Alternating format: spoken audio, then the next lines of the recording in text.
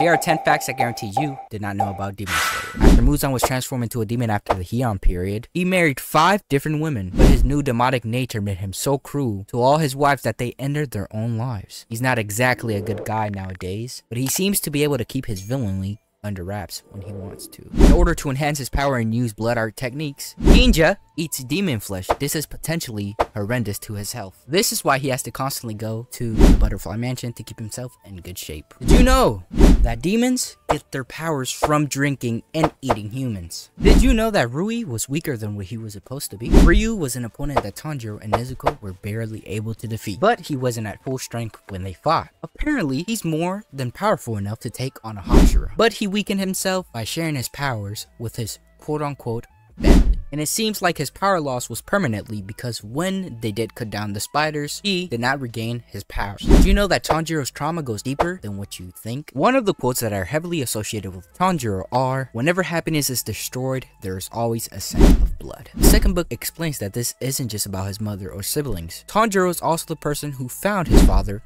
as he was coughing blood. He also found his grandmother as she was passing away. Once he was in the village and he smelt blood, he discovered that one of the villagers was near death, which gave him a chance to say goodbye. Do you know that demon slayers are cursed with a mark? Tanjiro is the most prominent example of a demon slayer who has a mark on his face. However, he isn't the only one. There are certain predicaments for demon slayers in order to achieve this mark, which involves surviving near-death experiences like how Tanjiro did. They can also achieve this power when their body temperatures are below a certain point. The abilities of this mark. One of the many abilities that this mark possesses is to be able to see the joint movements, the flow of blood, and the muscles of all living beings. The first ever mark to have ever been recorded on a demon slayer was in the Sengoku era. His name was Yoriichi, and he was also the first breathing style user. Later on, other men have also practiced the sun breathing technique, also came across this mark. Ever since then, these marks have been appearing on demon slayers who have fit the criteria of possessing a mark.